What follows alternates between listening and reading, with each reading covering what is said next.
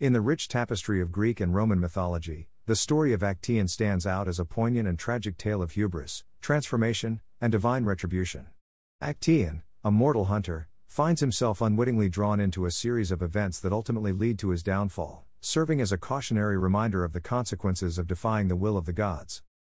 According to myth, Actaeon was a skilled and fearless hunter who roamed the forests of Greece in pursuit of game. One fateful day, while out hunting with his hounds, Actaeon stumbled upon the goddess Artemis bathing in a secluded grove.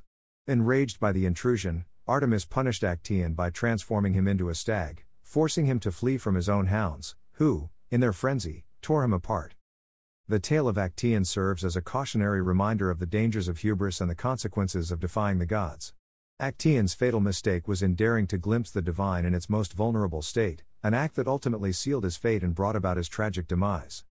The story of Actaeon has been a source of inspiration for artists, writers, and storytellers throughout the ages, serving as a powerful allegory for the consequences of overstepping boundaries and challenging the natural order of the world. In today's world, where the forces of nature and the divine are often viewed with reverence and awe, the story of Actaeon serves as a timeless reminder of the importance of humility, respect, and humility in the face of powers beyond our control.